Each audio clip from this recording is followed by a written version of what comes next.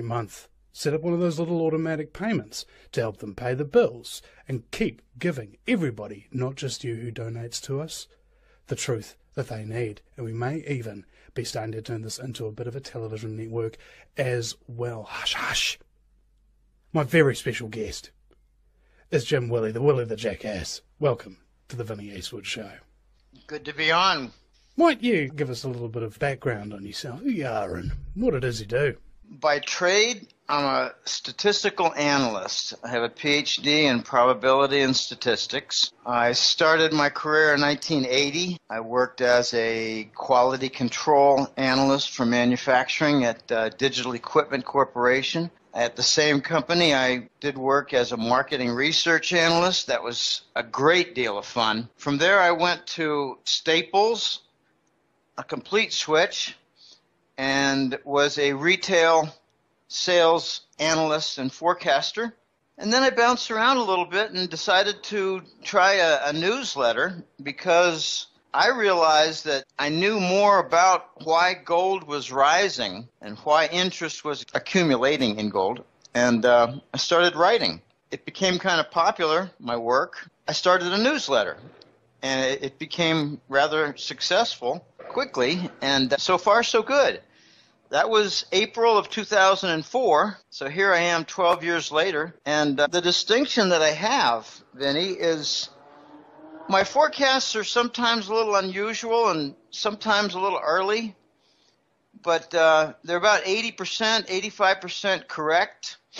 Wall Street analysts are in the 20% range. They're not paid to be correct. They're paid to promote a narrative, a position, a banking center strategy. So basically, about 20% of the time their lies turn out to be true, you mean? Well, they can't be completely wrong because they, have a functioning brain and they must write something. So you could call it accidental. You could also say that they got a few easy things right. Even if you shoot at somebody blindfolded, you might hit them. I tend to have unusual forecasts. Like right after Lehman Brothers, I said there would be a U.S. government debt default. It would take several years, and I think we had it early this year. They're not about to tell you that they've had it. They're just going to have it and deal with it all privately because China wants to get rid of all their treasury bonds or at least spend them or do something with them. The most unusual forecast I had, Vinny, it was late 2011, and The Voice, who is a dear source and contact friend, who's a gold trader, an international gold trader, he told me, sorry, Jim, we're just not going to get that banker Nuremberg trial. We're not going to get it. I thought we might when Lehman fell because of all the trillion-dollar crimes and genocide that's going on, like Agenda 21 that you mentioned. So I immediately said, well, if we don't get a Nuremberg banker trial, we're going to see them murdered, are we not? And he said, yeah, we are, but it's going to be a little unusual. And we left it at that. I wrote him back and said, I think we're going to see a lot of mid-level bankers murdered. They know too much. They were assigned to do too much. They don't have sufficient power. They aren't made men. They're not vice presidents. They're not protected. And something even worse than I expected happened. A bunch of mid-level bankers were killed starting in 2013 and 14. It really accelerated in 2015. Many of them were J.P. Morgan related, and some of them were called suicides. But when a fellow in London was shot repeatedly by a nail gun at 3 meters, they did not try to use the suicide story. But they did use the suicide story in the one case where a guy was shot himself in the head 6 times with a nail gun. In both sides of his head. Yeah. I mean, he was just determined to die. You can't stop some people.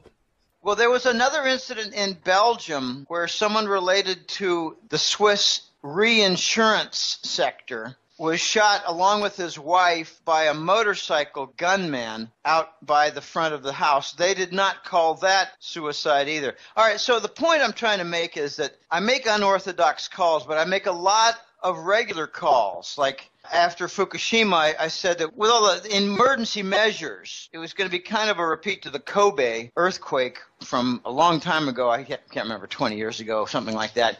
And I said we're going to see a big drop in the Japanese yen. And we did. They just loosened controls too much. But I have a lot of very standard types of forecasts. I think it was about a year and a half ago, I said the petrodollar is going to be dismantled and look for a great deal of disruption. And it could come in the derivative sector, which is a sector where you might have these very large, like $100 billion contracts linking the dollar with the crude oil price, linking the euro currency with the crude oil price.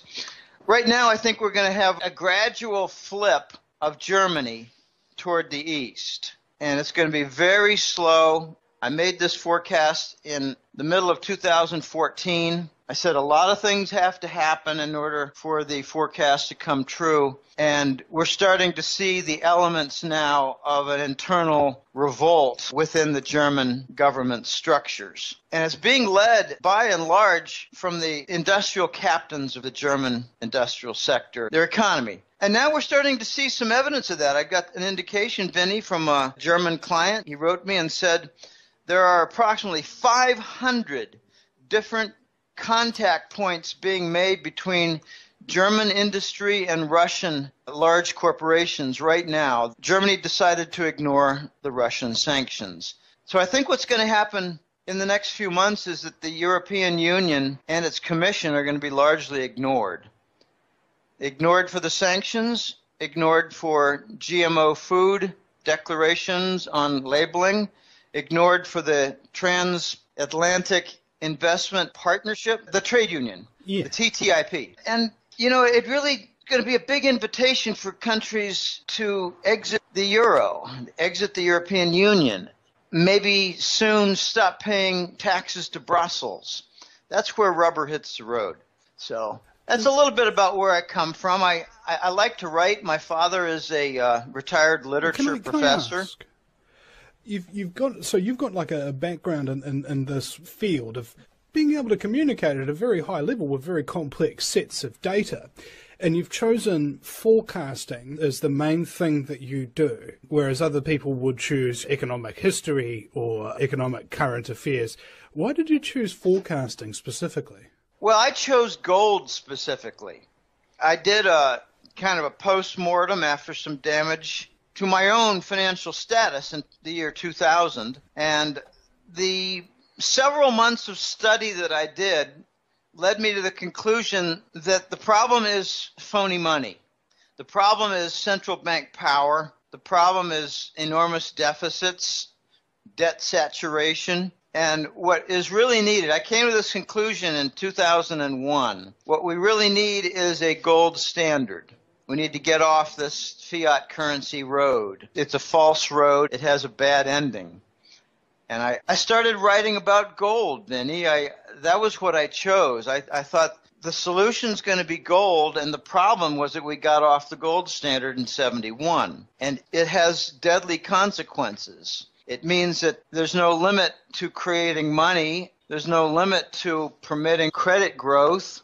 And the consequences are pretty much a saturation, like filling your living room with water. Eventually, your head hits the ceiling and your couch is floating. There's no survival. I wrote more and more. The first article that I really think made a splash was 25 Reasons Why Gold Will Rise. And this was in response to some disgust that I had, because I was reading things like, well, gold is rising. This is 2003, remember? Gold is rising because of the Palestinian situation. Are you kidding me? Gold is rising because the interest rates are below the price inflation. We got negative real interest rates. That's why gold is rising. That was the fuse that started this gold revolt. The interest rates went down, down, down under Greenspan. He urged people to borrow money against their homes, made it very easy for everybody to do that. But the easy money led to some price inflation right away. And we always had price inflation. We always have 3 to 5% more price inflation than they admit. And the result was the interest rates were below the inflation rate. And that historically has been a fuse to light the gold switch, the gold dynamite. And here we are. It's even worse now. We've got 8 to 10% price inflation. And now we have 1.3 something percent on the 10-year bond for the U.S. Treasuries. By the way, about 4 or 5 months ago, I forecasted that the U.S. Treasuries would go down to 1.5 and then 1.3. Another correct forecast. Why are you able to make these deductions? Is it the same reason why I'm really good with my deductions about political scumbaggery? It's just I have a look at the data, I know a bit about these people and how they kind of operate, and I just make an incredibly cynical guess, you know, the worst case scenario that I can really think of, and 90% of the time it turns out to be right, and about 10% of the time I'm glad I'm wrong. I don't think it's guesswork on your part, and it's certainly not guesswork on mine. My father makes a regular insult to me, and less so lately. He said, Jim, what do? You use a crystal ball and come up with a forecast? I say, no, Dad, let me explain to you one forecast. And I don't remember which one it was, but I mentioned 4 or 5 important factors. I said, this has already started to happen, and if the forecast turns out to be in the right direction, we should see confirmation in these 2 related areas. And when we get close to the final climax for the correct forecast, it's going to be very messy, but you'll see a lot of people climbing on board late who didn't see it early like I did. And my dad's response was, well, I heard what you said in those 5 minutes, but I have to admit that those concurrent factors, the simultaneous events and factors related, I don't really understand what they were. It's pretty hard, I concluded, to explain a correct forecast to someone who's ignorant. I think you're absolutely correct, and I find this myself when I'm talking to people who are ignorant, and you know, I'll explain concepts, etc. But the thing is, in order to explain the concept, it's very difficult to know where to start. It's as if somebody makes an assertion, and the assertion is wrong, but it would require them several $1,000s of an education and several years of personal study afterwards to even understand the answer that I gave them in the first place. It's a lost cause. I'll give you an example of a very interesting situation that displays ignorance, so that when you make a statement, even, not a forecast, a statement about the current situation, you find dizzy looks and glazed over eyes. I made a point about the artificial Fed rate hike in December. It was really not a rate hike. It was an adjustment of various reverse repo features, and no confirmation from the effective Fed rate and no confirmation within Fed futures. So I dug deep and found that the reverse repo was the goal. It wasn't a rate hike. What they wanted to do was make an adjustment to the reverse repo policy and induce the banks with what seemed to be a 25 basis point rate hike, induce them into cooperation, because the goal was to use the reverse repo, take the big banks' cash, give them U.S. Treasuries, and allow them to leverage up on the Treasuries in a way that they could not with cash. And I've explained this to a few people, and what I get back from them is, I have no idea what the reverse repo is. I really don't have any idea what you just said, but you sound pretty good and you sound confident about it. Vinny, how do you deal with that? You don't. You just tell people, well, take my word for it. Who was it? There's a great line in a film called Riddick, and they had these 2 different power cells, but a different ship that wouldn't fit it. And you go, well, why can't you just jig up the different cell to rig the ship? And he goes, well, I could give you a crash course in theoretical particle physics and acceleration of proton particles and explain why it wouldn't work, or you could just take my fucking word for it. You know, yeah. It gets down to that. But what you are essentially saying, I have this knack, or at least I like to think I do. It's called the gift of summation. Somebody can give me 5 minutes of incredibly complex detail, and I can tell it back to them in a couple of words without missing out any of those details. Occasionally it works. And essentially what I discerned from what you were telling me, I didn't understand what reverse repo was or any of that kind of stuff, but essentially what it sounded like is the banks are getting given a whole bunch of these things called treasury bonds, which are worth an infinite amount of money, but you can only access that infinite amount of money if you got them in your hands. You can't have them if the government's still got them. So you just buy those treasury bonds, and then once you've got them, you can expand them infinitely. into bullshit money. I think that's pretty much it. What I like to do is to explain it in the terms of a Tower of Babel. By doing reverse repo, they reduce the footprint of the tower, the foundation area, if you will. And with a narrower base, they are building a taller tower. It's more unstable. And derivatives don't like movement and instability and volatility. I like to say that the tower doesn't want to move left or right or back or front. It doesn't matter what the movement is. So when we had some big movement in May of 2012 and the London whale became a household name, JP Morgan announced a huge derivative loss. I let it be known that the loss was between 10 and 100 times larger, and I identified their lie. They said that the European sovereign bonds made volatile movements. They made positive movements, but they did make movements. They said that there were big losses from the Euro sovereign bonds, and that was a lie. And I looked around, and Rob Kirby and I, a Toronto-based bond analyst and bank analyst and expert in derivatives, he said to me, Jim, no, the target, the area, you can point the finger to the U.S. Treasury bonds. It went from 2.4% to 1.7% in that same period of time, that one quarter, where JP Morgan lost on derivatives. So it was volatility with European sovereign bonds, but it was big movements with the treasuries. And derivatives don't like big movements. It's like the wind pushing back and forth and left and right on that narrow Tower of Babel. It's kind of funny. I explain some of these things to people I know and, sometimes to newer clients. And I have conversations with people I meet in town, and I keep hearing the same thing. Well, I don't really know what this quantitative easing is that you mentioned from the Federal Reserve. I don't really know what central banks do. I don't know what derivatives are, and even though you explain a tower, that sounds all kind of neat, but I don't really know what the big Wall Street banks do with regards to treasuries. So, you know what this reminds me of? It reminds me of a scene from, I think it was called Hot Fuzz, where they go out to see this guy, but he's got a really, really bad accent kind of thing, and nobody can really understand him. Except this one guy who also has a really bad accent, who nobody can understand except one guy. So they do this circle where the guy with the really bad accent talks to the other guy with the really bad accent, who then talks to the other guy who can only just understand him, but nobody else can. And then he blurts it out in English. That's what we need for economics. All right.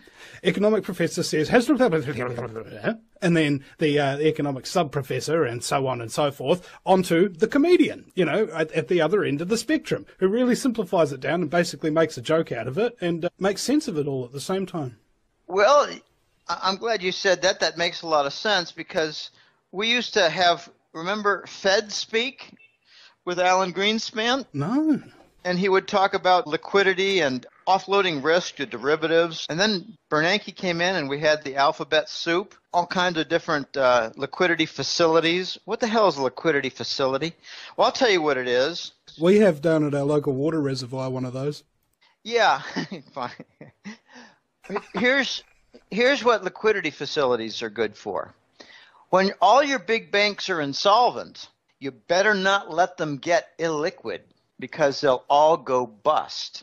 So you better put in liquidity facilities so they don't all go bankrupt. Liquidity, I needed to explain this to people, actually. They don't know what it is. So let's say you've got an overdraft on your checking account and some kind of unexpected bill comes in, and then you don't have any extra money in your account to pay your other bill that has to come in, and then you get some kind of dishonor fee or whatever, and then you get kicked out of your house, and there's this whole bunch of extra bad consequences as a result of just not having that extra $20. Enter the extra liquidity account, right? All it does is give you the extra that you need right there to make sure you don't get kicked out of your house, and then you quickly pay it back. Or at least that's supposed to be what it is, so that the economy can breathe underwater, as it were. I think you got it right. I get that a lot. Now, somebody told me that the Brexit vote is some kind of ruse, and it's going to lead up to the breakup of the EU, and that the EU is going to morph into something even worse, right? And I'm thinking, that sounds really far-fetched and incredibly terrible. It's probably true. That's how economics in the globalized world seems to work, I think. I think you have it right. I think there might be some more agenda behind the Brexit vote. I think they made a miscalculation, and now they're trying to capitalize on a situation that they've lost control a little bit. But as they lost control of England, they may be tightening their control of the European Union. And as that happens, and they try to tighten the control, they're going to lose their member nations. It just reminds me of one time I was trying to drink a water out of the palm of my hand. And I remember this analogy about it's like you're trying to hold the water as tight as you can, but the tighter you clench your fist, the more water squeezes through your fingers. And that's what it's like trying to hold control over other people, I think. Yeah, let me try this example. It just came to mind, Vinny, and it's not something I have prepared, but you realize my woman doesn't love me as much as I thought she does. She's doing things that don't display that kind of love that I thought was there. And there's an argument. So you try to hug her more. You try to say, let's do more things together, honey. And she's thinking, I'd like a little more freedom. I'm not looking for a divorce, but I'll see you later tonight if I feel like it, and she doesn't come back. The next day, you try a little more desperation, and you hold her hand, and she doesn't like that. You put your arm around her shoulders while walking down the street, and she says, what are you doing, honey? Why are you acting this way? And before you know it, you're trying to hold her, and she's trying to resist you. That's what I think is going on. It's like the European Union had an affair with England, and that bitch bolted. That's what I think is going on. And this is going to get a lot weirder. But what do you think about that? You know, are you saying that Great Britain is doing some kind of walk of shame?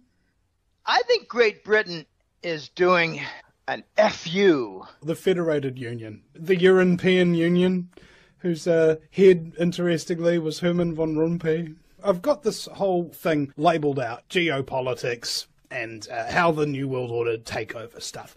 How do you eat an elephant? A little bit at a time, they say. They start off with the European Economic Community. Oh, that sounds really nice. It sounds like a trade deal, first of all. And then in comes all of these little legislative reforms under the guise of trade. And guess what's happening now globally with TTIP, the TPPA as well, tying in New Zealand, the whole world. They're turning us into globalized superblocks at the same time as the first superblock that the New World Order created is kind of like teetering on the edge. And it's a really risky move. I've been watching these people for 8 years, and I've maybe understood their intentions fully for about maybe 2 years. And I've never seen them act this way. I've never seen them push such massive agendas simultaneously. They're either really ballsy and they think they can get away with it, or they're really freaking desperate and they think that they're about to get overthrown, because all the little revolutions, they sort of boil away for a really long time and nobody even knows that they're there. And then all of a sudden they just boil over and just spill over everything and change the whole world. There's some people who think that that's about on the horizon, and frankly, those people need to remember that the most important thing to think about during times like that is what you're going to do after the revolution is over, what kind of society you want, what kind of economy you want, what sort of rules you're going to be governed by. Because if it all turns up to chaos and anarchy, guess who really thrives off that and will end up in power again? Scumbaggery. That's who. I tend to agree with that entire interpretation and perspective. Let me try to explain what I think Brexit might have been. Since when does Britain take orders from anybody? They're not going to take orders from Brussels anymore. So this was a declaration of sovereign power by Britain. They're not going to fall under the wing of Brussels. Secondly, they might not have appreciated that Britain wants to do financial deals with China and commercial deals with Russia. So they don't want to go through Brussels, and they're not going to anymore. And I don't care whether it's final yet. They're going to make deals now. Notice what happened at the St. Petersburg Economic Forum just 2 weeks ago. there were about 50 different billion-dollar magnitude deals cut with Russia, every single one of them in violation of the sanctions. This is my point about the European Union being ignored. As they make more power moves, they're going to be ignored further. As they make more rules and regulations, they're going to be ignored further. They're actually doing some really stupid things right now. They're talking about expanding the European Union to the Middle East. What, adopting Arab nations? What the hell is that? Well, they do have a huge Arab population in the EU. I don't care. So, I don't care. Oh, I know, the craziness of it. I'm just wondering exactly, is there an agenda to turn the entire world into a global superstate under the rule of the bankers, mostly, where we're pretty much so subdued in either infighting or some other kind of divide and conquer tactic that every culture will just be some kind of homogenous soup, and little by little, everything that everyone that lives on the earth today defines themselves or their country as won't exist. There's something called the Morgenthau Plan. This is really ugly stuff. I believe after World War II, there was the Marshall Plan. There were various different things. There was creation of the Israeli state. There were a lot of different agendas being worked. And one of them was called the Morgenthau Plan. And one of its features is bring in what I call Arab human garbage and mix it in with your society to dumb down your population, make it more docile, make it more dumb, and there you've got your labor force. And they're not going to rise up against the elite because they can't figure things out. And since when do the Arabs ever organize together? There's another very big factor with the British exit. It's a rebellion against NATO. There are two fascist entities in Europe now. One is clearly the European Union Commission, the EU Commission. But the second fascist power is the NATO Supreme Commander Office. Because after the Ukraine war began in February of 2014, we're 2 years plus into this, the NATO Supreme Commander started issuing orders and bringing into his office the member nation prime ministers and presidents to include their security staff and follow these orders. And the member nations were just befuddled that Brussels and now the NATO commander from the Pentagon is giving them orders, and they're losing their sovereignty. The British just happened to be the first nation to say, fuck you, we're not doing it anymore. And in addition, you cannot leave out that the British were saying no more on the human Arab garbage influx. Just a reminder of another unusual forecast that I made. It was made in August of last year, and I had been asking the question after watching, the boatload of the refugees, and they're not refugees, they're emigres, they're desired immigrants. Some of them are well dressed. They have cell phones and laptop computers, and they instantly do research and look for the northern nations of Europe because they have a better welfare state. But I asked the question, if these people are supposedly poor and they're refugees, who's paying for their passage? And we saw pictures of overloaded, desperate people on ships, and we saw pictures of floating bodies of people who didn't make it on the Italian and Greek shores. And I found the answer to the question, Vinny. It was the George Soros NGO, non-government organizations, that were paying millions of dollars for free passage. And I said, okay, well, if that's the case, this is going to be cover for an influx of a lot of violent people. This is like a continental version of the Cuban Mariel boat people onto the shores of Florida where violence increased. And here was my forecast. This was, remember, August of 2015. I said a major Western European city was going to have a big terrorist murder incident, a big murder event. And there it was, Paris, France. Yep. Another unusual forecast. And remember a key detail to this event. A Mexican woman named Jimenez called home to Mexico City, told her parents, I witnessed a violent incident. I'm okay. I am in police custody. And she was found murdered. So, that's just another kind of unusual forecast. That incident was also quite interesting. I found there were people murdered in the office building, and there's a puddle of blood. The person was supposedly murdered on her office chair at her desk, right?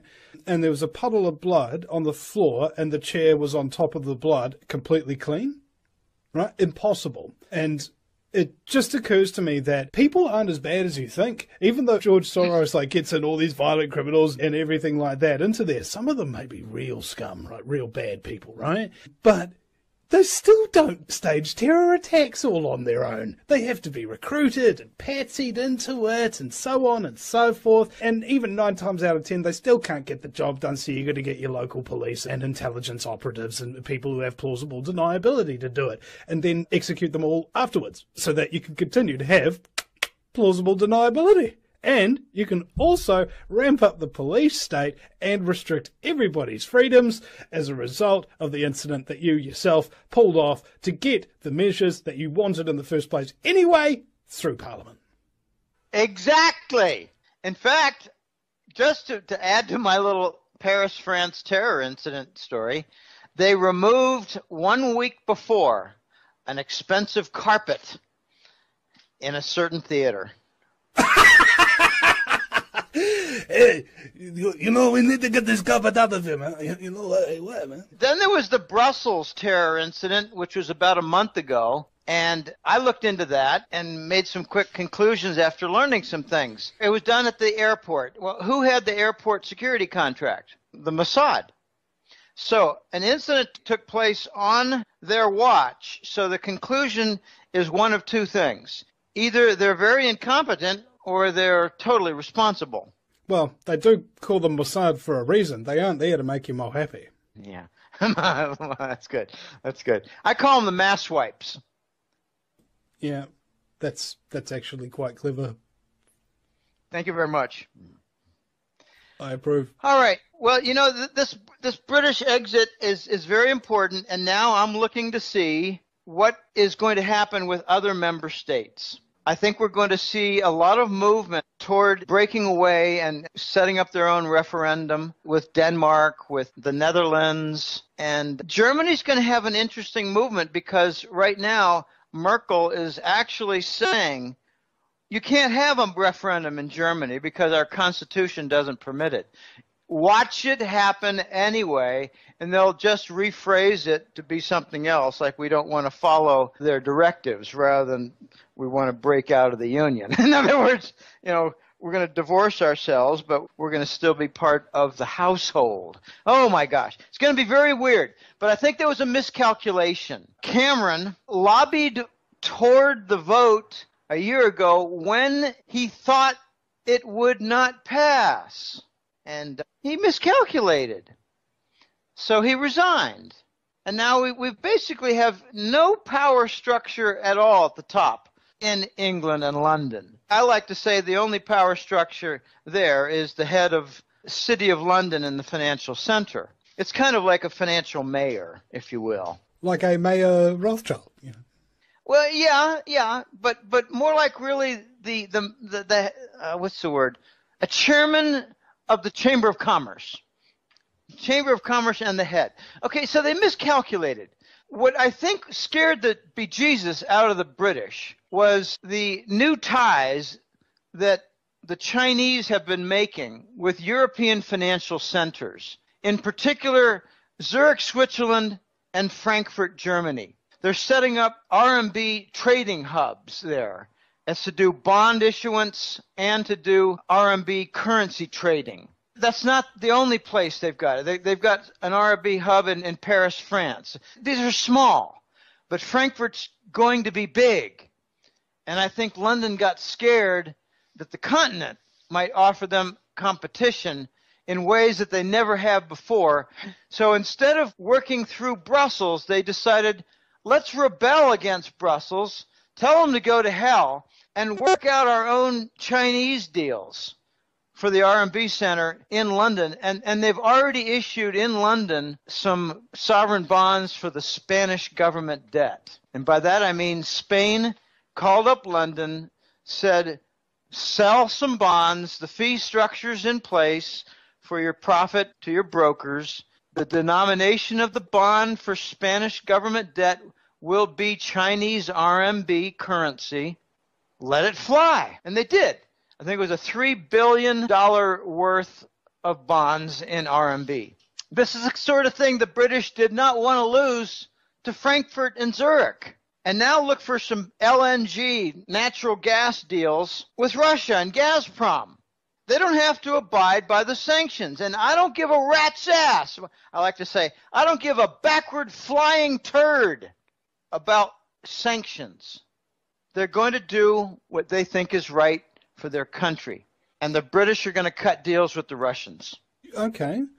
Now, I've also got the thought about a big power play here because of the sort of precipitous nature of this. It's a genuine collapse of a major section of banking here, like the European central banks and the Bank of International Settlements and things of this nature.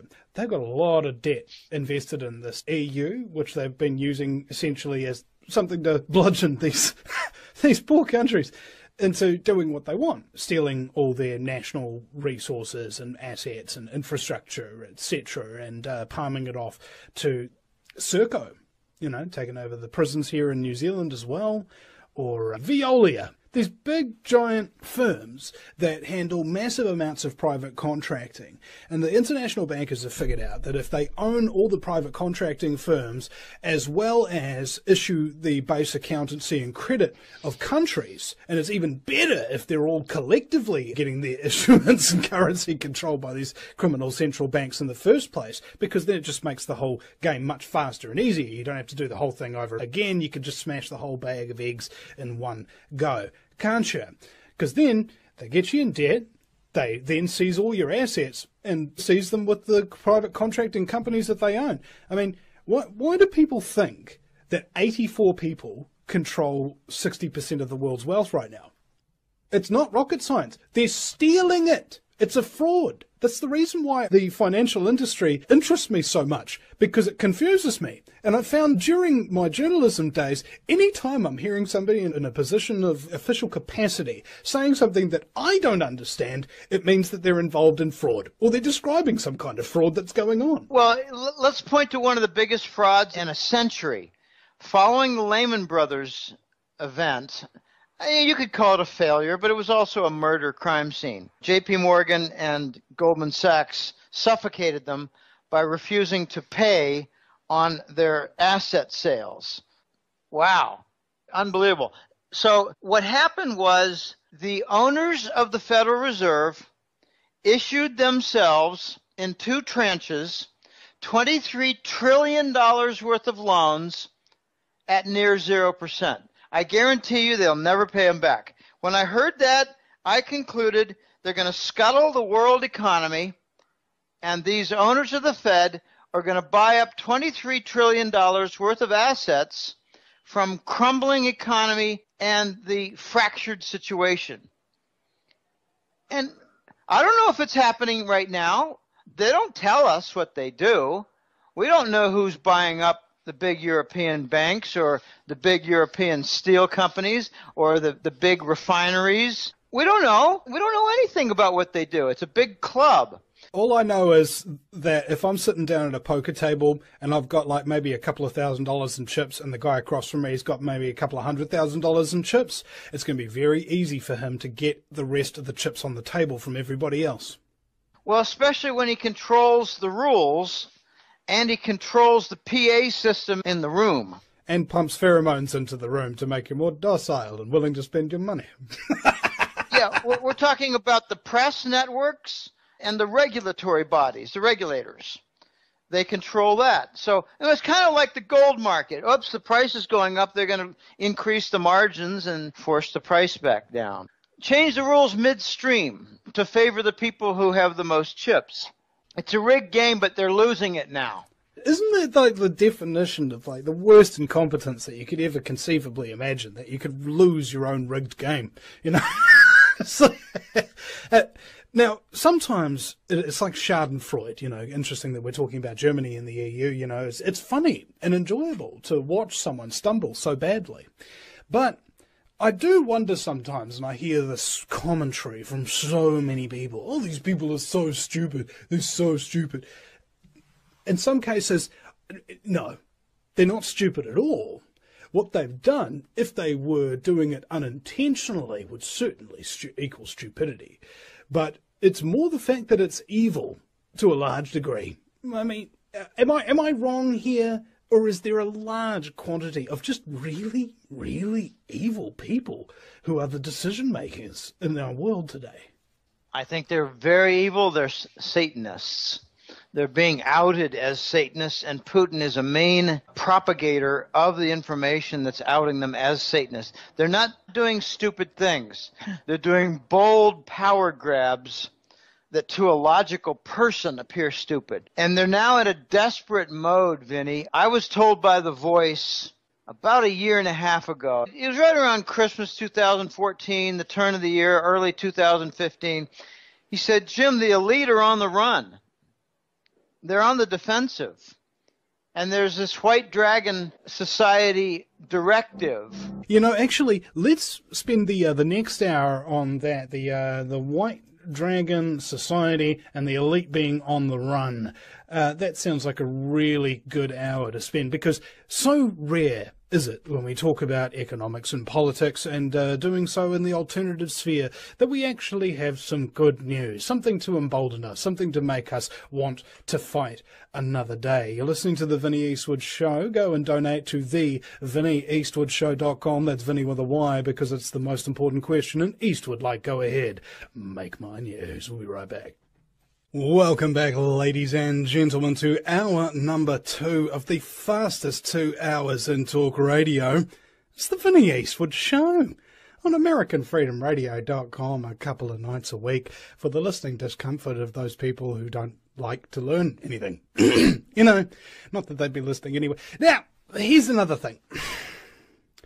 I have so many different guests on this show talking about so many different topics that I'm starting to question my beliefs on about a monthly basis now. All right? And ladies and gentlemen, believe me, it's a really good thing for your personal growth to stop learning on occasion and just take some time out to digest what it is you have seen. What it is that you now think you know. There's so many people out there who keep reading the articles, keep listening to these new shows, and more radio, more YouTube videos, more this, that, and the other. You're consuming, you're feeding yourself into this kind of thing, but there's no outlet, all right? You're essentially intellectually constipated. That's what's happening now. You haven't had enough interaction with other people. You haven't shared your knowledge with them, these new things that you've discovered. You haven't fully understood what it is that you think you know yet. And you're very stressed out about it, and you're very angry with other people a lot of the time, and you start calling them names, and you start getting hot under the collar whenever people start arguing with you. You know what that's a sign of? It's a sign that you're right, they're wrong, and you haven't figured out a way to be at peace with that. Be at peace with the fact that the world is full of idiots. Be at peace with the fact that it is run by scum. Don't accept it, but understand that it is, regardless of how you feel about it, the way it is. And try to live your life happy while you resist them. Because who wants to get exterminated with a frown on their face? All right, now seriously. Go to the VinnieEastwoodShow.com and start donating $2.50 a week today on that homepage there. You need about 40 people to do that, and that puts us over the threshold for our budget for survival for this month and every month subsequent after that, ladies and gentlemen. So if you're one of those people who can spare $2.50 a week for this little enterprise, please go to the VinnieEastwoodShow.com and do that today. Now, we have no FCC regulations on this broadcast on American Freedom Radio, thankfully. So we can say whatever the F we want. And whatever we fucking want too. And my very special guest is Jim Willie the Jackass. Welcome to the show. Again. Well, it's good to be here. You talked about intellectual constipation, and I jotted down a few things, and here it goes. We're dealing with a day and age and society overloaded with intellectual constipation, suffering from debt saturation, economic sclerosis, and extreme political apathy. This is how the elite, the Satanists, are trying to bring about their global fascist state. But they've got a bit of an overreach, and it's just not working. A very positive event took place about 3 years ago. Senator Jay Rockefeller of West Virginia retired. Unfortunately, he didn't get retired in the replicant sense of the word, because unfortunately, Rockefellers, they just don't seem to die, right? How many heart transplants has David Rockefeller had? He's had like 8 heart transplants, right? And they've carved open like 8 small boys to keep that guy's heart running. It's unbelievable. Like, grass dies when he walks on it. He's so evil. I hear what you're saying. But the good news was this. Jay Rockefeller had a pet project to pull in the internet under federal communication control, and he failed. And I think he resigned because he failed. He said, I give up. This is my assignment from the elite. This is my reason for being in the Senate for the United States government. And the Federal Communications Commission just could not be brought to heel and control the internet. And there's something remarkable about the internet that I just love. It's technology moving quickly, and government moves slowly. So when the government decides we want to do this or that regarding the internet, they start arguing about it. They draft a bill. They get a sponsor. It gets some progress. And by the time it gets to the Senate floor or the House floor, it's obsolete. That's just wonderful. I just laugh every time I think of this concept.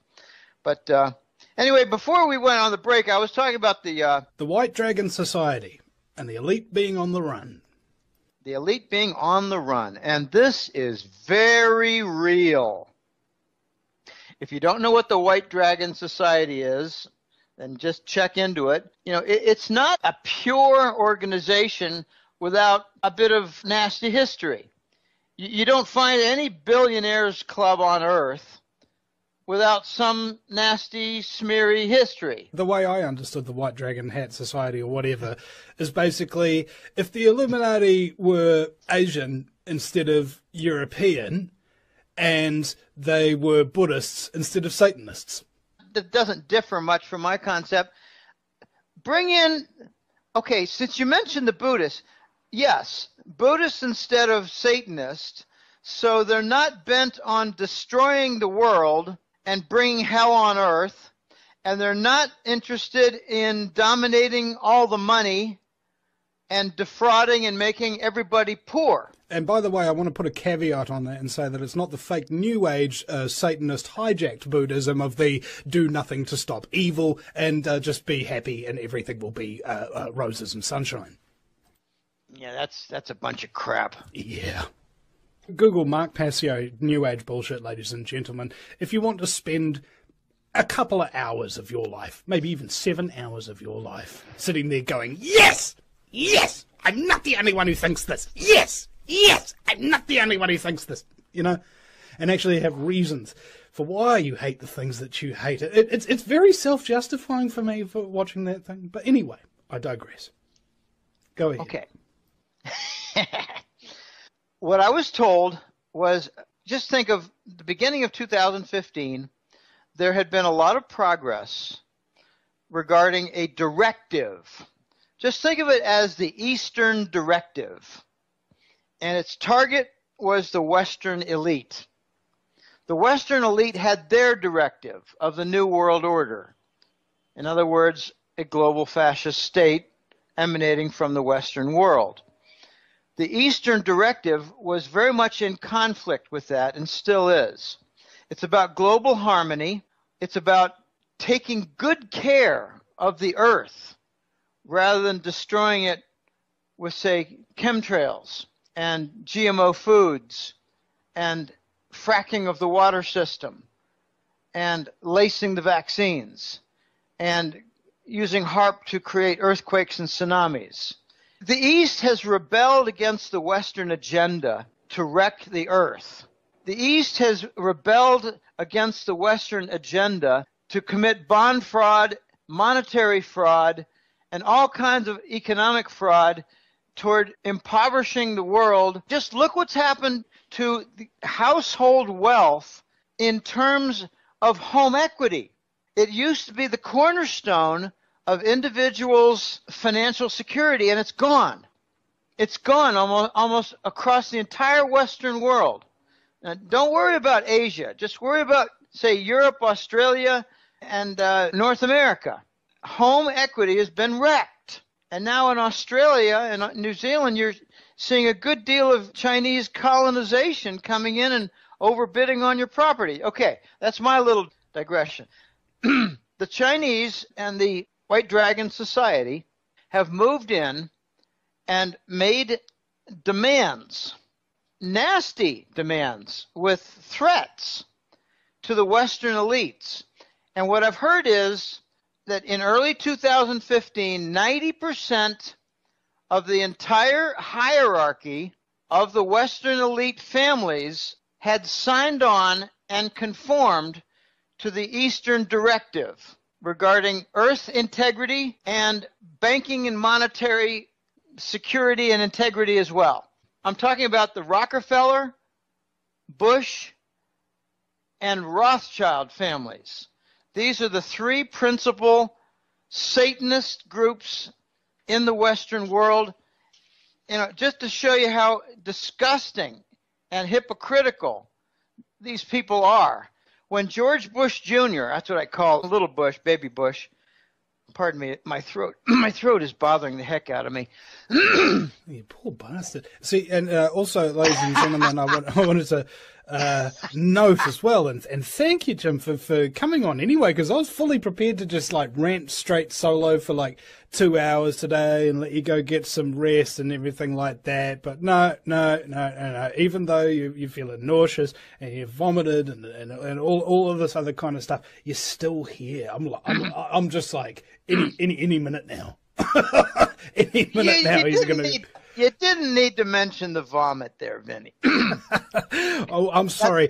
It's just I have this thing where I just think, that's so embarrassing. I just have to make it public. Just to make everything real, right? Okay, it's real. I want to be real with people, and that's the thing. We're real people. We're not some kind of scumbag. Like I'm wearing pajama pants. Okay, there you go, right there. I don't even wear proper pants.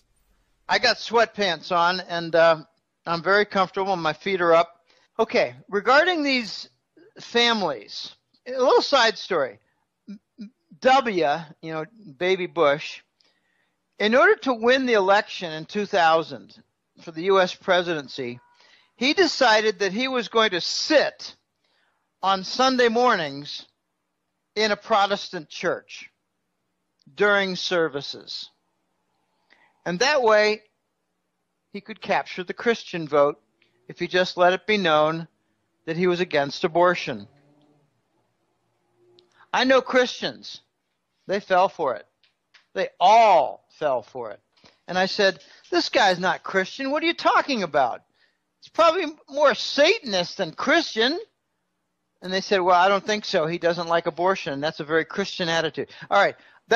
There's a saying in Alcoholics Anonymous that I learned when I was very much involved with them for 5 years back in the late 80s. I was a marijuana addict, and they allowed me into the Alcoholics Anonymous family.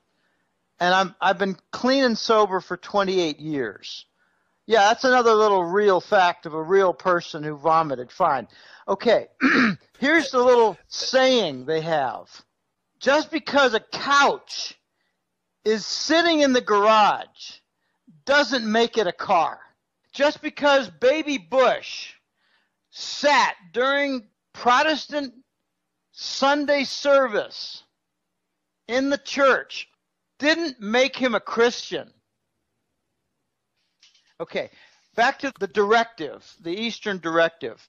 Ben Fulford has promoted this story a bit, and he's an interesting cat. I don't believe all he says. I tend to believe more than 50% of what he says. He's got a lot of pretty zany details, but that's okay. My real problem with Ben is that all the things that I think, Ben, that sounds a little bit crazy. Usually a couple of years later, they turn out to be true. So now it's like, it's only after a couple of years, maybe I've done 3 interviews with him, that I realize, like, how to actually handle him and how to take his information. You take it like something out of left field that just happens to be true, that your belief system isn't currently able to accept because of the way that you've been grown up and been brainwashed in many other different ways upon your normal average life that you live in a society full of brainwashed scumbaggery and nutrient-dense nothingness. Mate, it's just unbelievable. The things that people can say that turn out to be true is all I'm saying. But yeah, I get that a lot with my forecasts, and I say, well, get back to me in a year when some of the things start falling into place. It's not so much that your belief system is out of whack, it's that you see absolutely no evidence toward that. And I got that comment back in 2013 when I said the petrodollar was going to die. I got that attitude in 2014 when I said Germany was going to flip east. I get that a lot. I got that in post-Lehman when I said the U.S. government debt was going to default. And I said, well, just give it some time. And then some people would say, Jim, it looks like the U.S. government debt default was put off by QE and the Fed's quantitative easing and hypermonetary inflation. I said, yeah, exactly. Exactly. They couldn't find a buyer for $1 trillion worth of debt per year to securitize the U.S. government deficits. So they printed money to cover it, and they call it stimulus. It's not stimulus. It's debt default avoidance. And I said, okay, now you're starting to see that the government debt default for the U.S. is a lock. And they say, yeah, I see it now. And now we're starting to see cracks in the U.S. Treasury bond foundation. We're starting to see derivatives. We're going to see some derivative explosions soon, and I think they're going to emanate out of Deutsche Bank. Deutsche Bank is an interesting entity, and they're kind of like Europe's headquarters for bank derivatives, and they're also at the same time an outsourced Wall Street derivative center. They were also the bank that was used to make bets against American airlines during 9/11. It's a very dirty bank. They've got a lot of dirty Russian money that flows through it. And some of the killings, they call them the banker suicides, some of the killings were done by the Russian mafia. Okay, there's a saying that the voice is a very wise man. And he's very alert, and he's clever, and he's a cool guy with his use of English and the phrases. He said, if the murder was clean for that banker, it was done by the Vatican. If the murder was really sloppy, they didn't care, it was done by the Russians.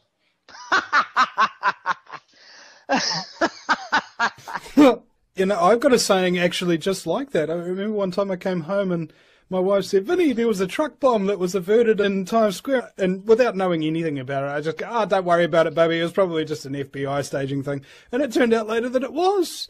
And my philosophy is that when there's staged terror attacks, generally speaking, the FBI will stage them, but the CIA will actually pull them off if they do get pulled off, kind of thing. There'll be CIA involvement, but yeah. Right, all the different little robot people. The robot people hear voices, like the fellow who shot Ronald Reagan. 2 months into his presidency, after choosing Papa Bush as his vice president against his will. Right.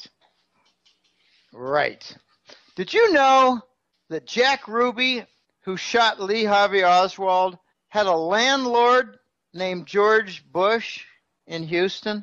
I mean, this is so interconnected. You go on and on. So, yeah, you talk about the FBI arranging it and the Langley folks pulling it off with all their what I call robot.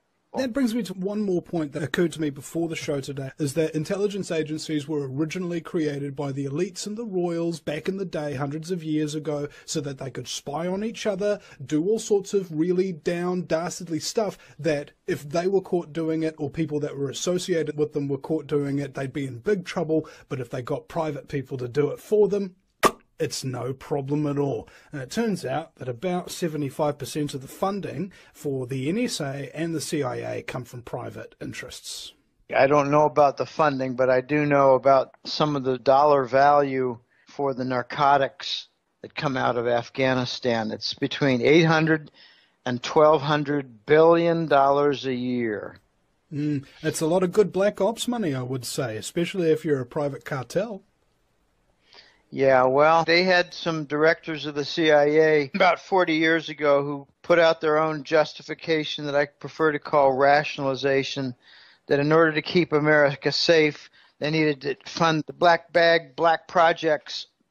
They needed to keep America safe by selling heroin. I never bought the argument, never bought it at all. Never got involved with any narcotics personally. I just got in trouble with marijuana. Yep. Now, back onto the White Dragon Society and the elite, because I fear that we've gone on many tangents here. Have you noticed that tangents are like tree branches, right? No matter how far they keep growing, they keep splitting and they keep growing in different directions. But, yeah, let's nip that at the bud, shall we? Do we have any positive news on this kind of thing? Because we're talking about the elite being on the run, you know? Whenever I get an email from a client or a follower, I've got probably 10 times as many followers or maybe 100 times as many followers as I have clients. Clients are people who pay me. Okay, I tell them, when they say to me, isn't just the White Dragon a different criminal society, a different elite organization, and it's headquartered in the East, and they're just going to take over where the Western elite left off, and it's just going to be a change of the guard, but the same old, same old. I said, no, it's not. They do not like destruction of the earth. They do not like the bond fraud. They do not like fraudulent money. They prefer to do lots and lots of earth integrity cleanup. And the voice says they have a name. It's called the Gardeners. And they have a big budget. And they're going to start plying their trade soon. The White Dragons in the East have a high priority for the gold standard. Well, I got news for anybody who's naive enough to think that it's just the same old with a change of guard. The gold standard puts the elite in the West out of business. So the biggest positive that you can point to has to do with the earth, the money, and the gold standard. Bond fraud is going to stop. Counterfeit is going to stop. And what I would like to see is not for the Basel gold solution to take place, but instead the Chinese and White Dragon gold solution to take root. I don't want the same people who gave us bond fraud and currency illegitimacy to be in charge of legitimizing a gold solution. I don't trust them at all. I want the East to do it, and I want the West to follow their lead instead of trying to have a parallel lead. The White Dragons have apparently threatened a lot of the elite in the West. And again, it's Rockefeller, Bush, and Rothschild. And all the Clintons fall under, it's kind of funny. Bill Clinton has a father, and his name was Winthrop Rockefeller. You take a look and do a Google search of Winthrop Rockefeller, you see a face that looks a bit like Bill Clinton. You look at his bio and you see Arkansas, where Bill came from. You look at the role, the career of Winthrop Rockefeller, and you see that he was governor of Arkansas in the 70s. So in the 70s, or maybe in the 60s, he had a baby with his wife. Okay, that's about right for the age of Bill Clinton. It fits like a glove. But Bill Clinton decided to take the dark side and to work closely with the Bush family. The Bush and Clintons are the main proprietors of the Association for Past Presidents Fund, which is an investment vehicle for their narcotics money. So Bill Clinton is kind of a hybrid. He's a Rockefeller, but he's in the Bush family. Those three families are now really under siege. A lot of the underlings have converted and signed over their allegiance and conformity to the White Dragon's directive for earth integrity, stopping the bank fraud, and imposition of a gold standard. And when these things come about, Vinny, you're going to see a remarkable renaissance in the global economy and capitalist structures. Like when you said those objectives together, I was like, holy shit. Yes. Yes. Can you imagine all the positive trickle down from, say, cleaning up the earth?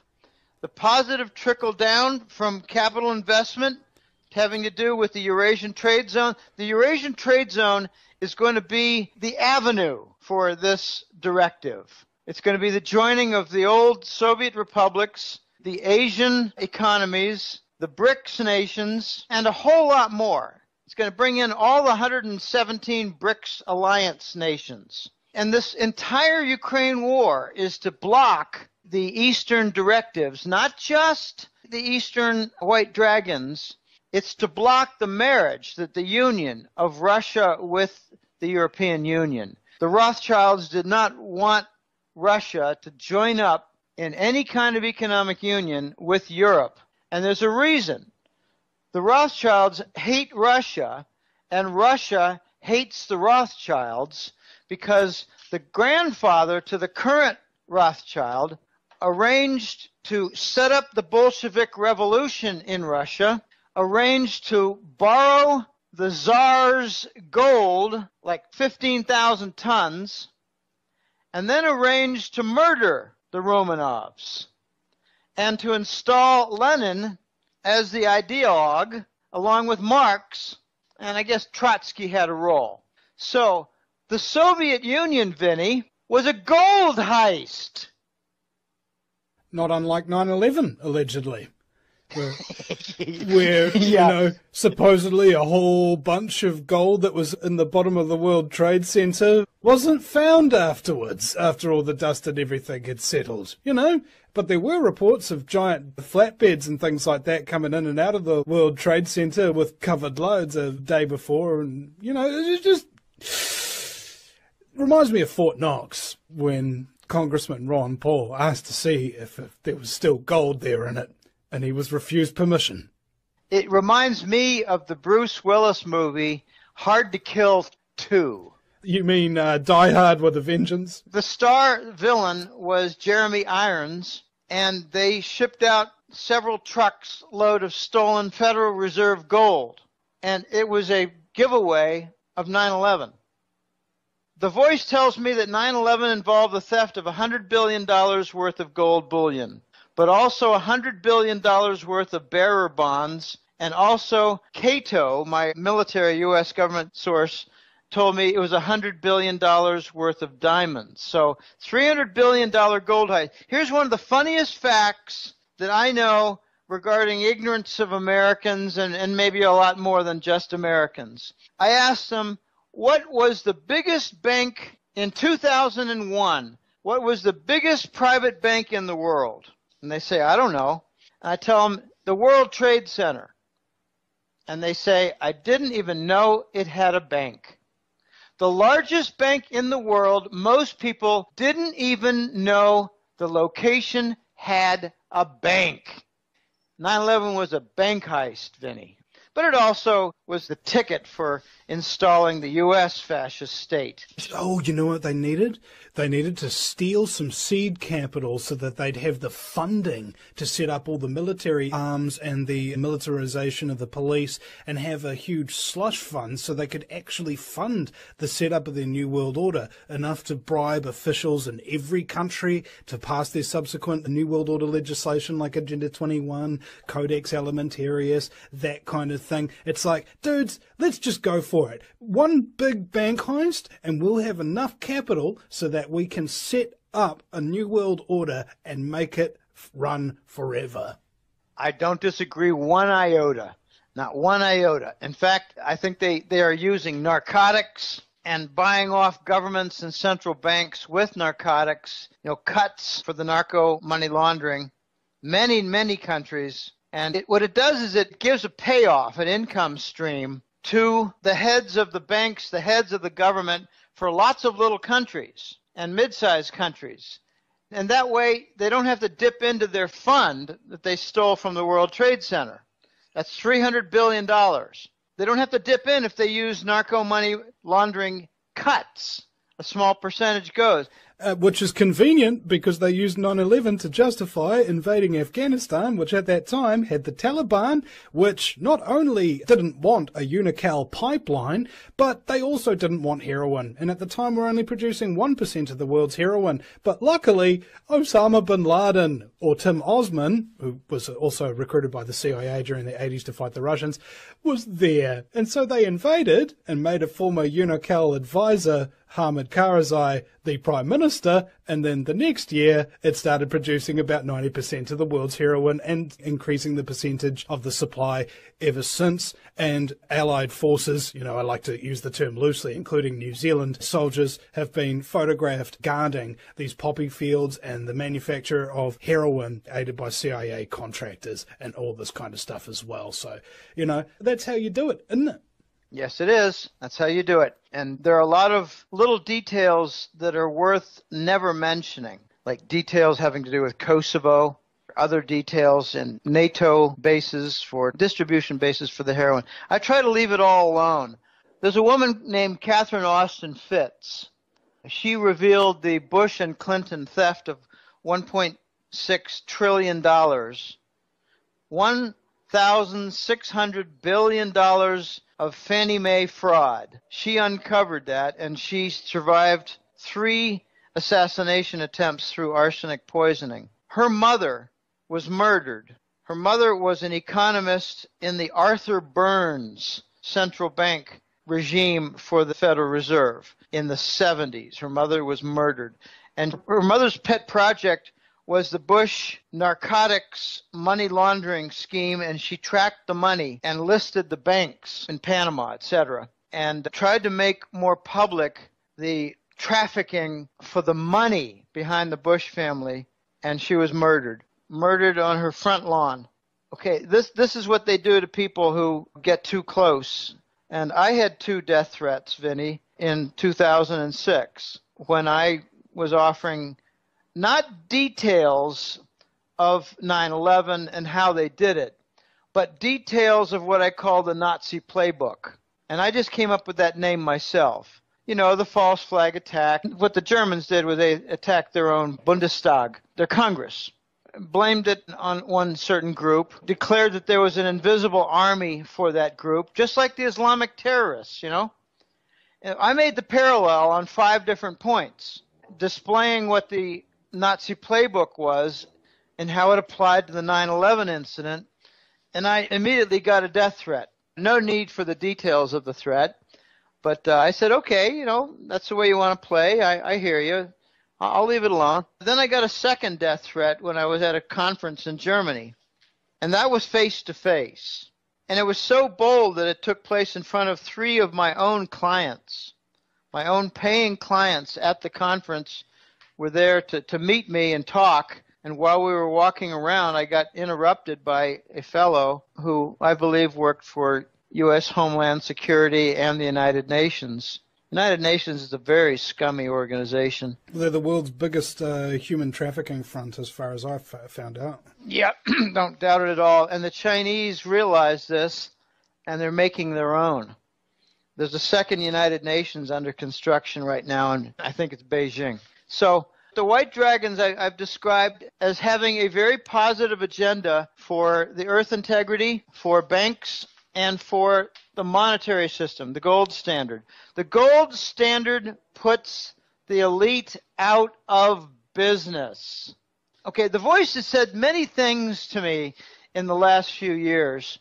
Some of the things that have stuck with me the most are comments like, Jim, are you aware that when China leads the effort and the Eurasian trade zone adopts gold as currency, and gold trade notes are used for trade payments, are you aware that when the gold standard is imposed, that trillions in elite wealth are wiped out? And I said, I can imagine it. I just don't know exactly how it's going to happen. And he said, well, I'll help fill in the blanks as we go. And unfortunately, lately he's on an assignment in a project that I think has got just really high security clearance, and he's let it be known that he's going to be unavailable for a little while. I think he's working on the reset, Vinny. I think he's working on details like for connecting, say, the gold market that he's very familiar with, connecting it with the CHIPS, the Chinese interbank payment system that's a competitor to SWIFT, the bank transaction system. I think he's working on the reset, connecting gold with the Forex market and gold with the banking system. And it's not simple. The Chinese have a problem. They don't have all their platforms ready. They don't have all the SWIFT alternative and the Asian Infrastructure Investment Bank. They don't have it fully funded.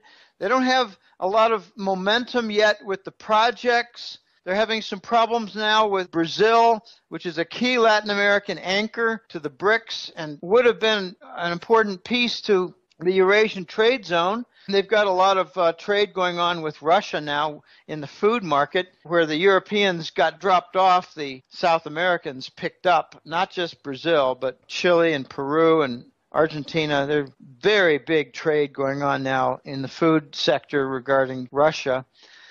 But there was a big fiber optic cable system that was going to be an alternative to the Western Internet. That might not be quite so quickly implemented. That was to go through Brazil, and I think the funding for that has been somewhat interrupted or delayed, or they decided maybe it's not time yet. I don't know. They didn't consult with me. They didn't fill me in with a briefing. But anytime you hear about Eurasian trade zone, anytime you hear about White Dragon, anytime you hear about Eastern efforts toward the gold standard, think of it as putting out of business the Western elite, putting out of business the entire Rothschild central bank franchise system. Vinny, I'd like to share with you something that I've heard. It's very difficult to confirm these things, but I'd like to share with you something that I've learned regarding the gold pricing and the gold standard coming into view. It has to do with international contracts. You're probably aware, and so are probably a lot of your followers, that international contracts on a bilateral and multilateral basis, and by that I mean like between Bolivia and China, they're priced in dollars. And the commodity market, which is a big multilateral agreement setup, they price in dollars the commodities, like buying copper, buying aluminum from Russia. It's paid in dollars. So you've got complex contracts all across the world, and the contracts are written in dollars because the dollar is the global reserve currency, but it's also the trade settlement currency because it's the world reserve currency. The problem is that the U.S. economy is abusing the dollar with credit.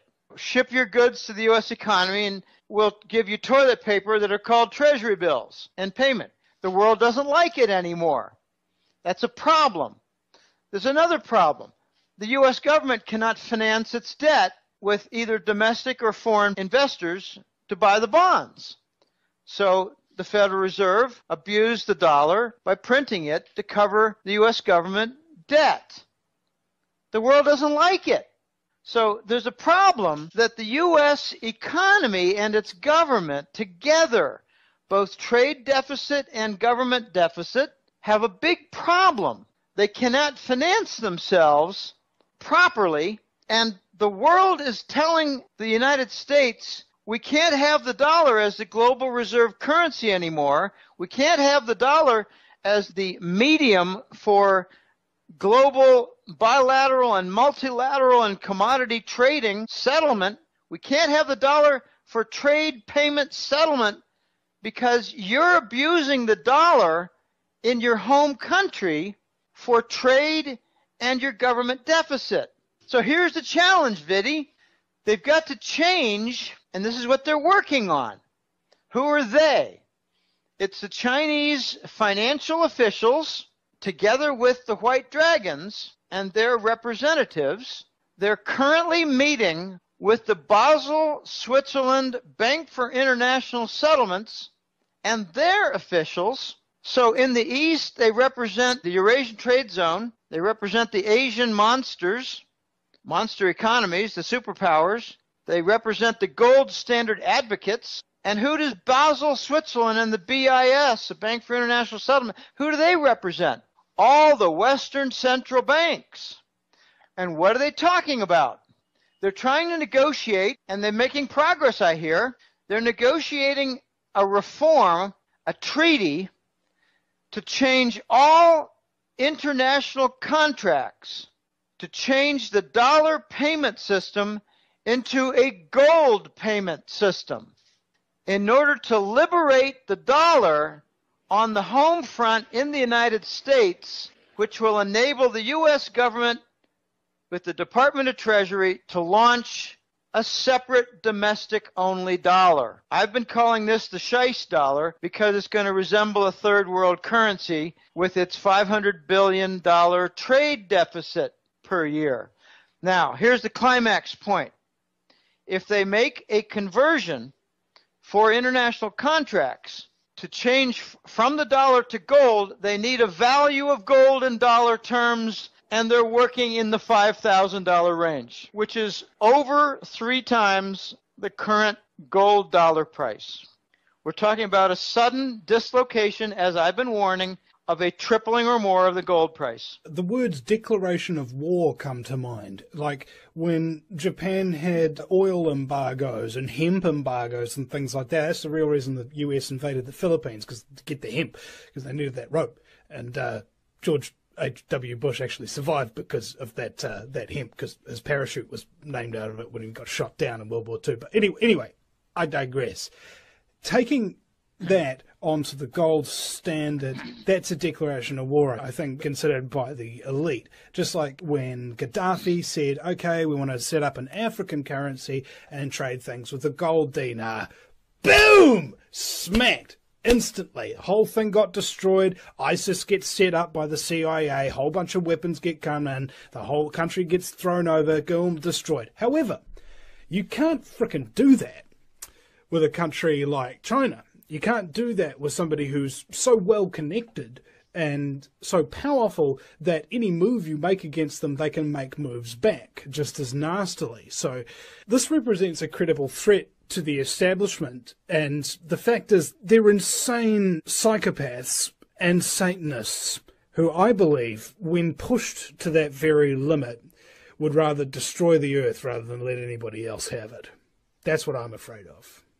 Well, that's a legitimate fear, Vinny. And the whole Ukraine war was a move by the Rothschild to stop this Eurasian trade union from having the gold standard. They wanted to cut off the Gazprom energy pipeline to Western Europe from Russia. If they had the Eurasian trade union and it joined with Europe through Germany, etc., they would impose the gold standard and wipe out the Rothschild kingdom. This is precisely what you're referring to. The Rothschilds tried to have a nuclear war with Russia. It didn't work. There have been several mini nukes exploded in Ukraine. Many, probably 10 or 20. The Rothschilds tried to have a war with Russia. It didn't work. And Russia displayed their extraterrestrial technology to demonstrate to the United States military that they're not superior, that they don't have full spectrum dominance, like Cheney, the old vice president, used to call it. The U.S. does not have dominance anymore militarily. And now you have a show of strength that the Russians are putting out an aircraft carrier on the Syrian coast. The Russians are giving away certain codes for movements and flight patterns over the Baltic nations, in order to avoid war there. The Russians are defusing the Western's attempt for a world war, dictated and ordered and mandated by the Rothschilds.